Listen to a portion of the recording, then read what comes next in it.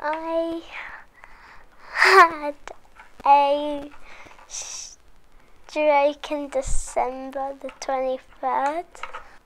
I was at my friend's birthday party, and before I had it, my head was feeling funny.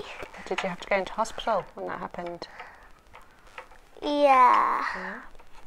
Which hospital did you go to? I went to Watford, and then I slept there, and then the next day an ambulance came to get me and take me to Great Ormond Street. And how long were you at Great Ormond Street for, do you remember? 15 weeks, and then I moved to Watford again, and then after for a few weekends I came back home.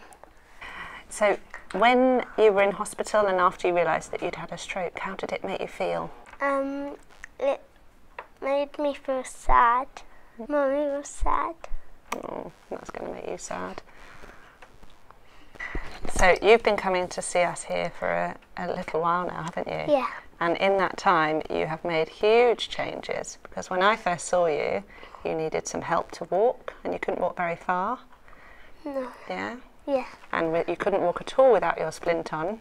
No. So do you feel like things have improved? Do you feel like you're getting better and Yeah, stronger? I have. Yeah? Yeah. Giving up isn't an option.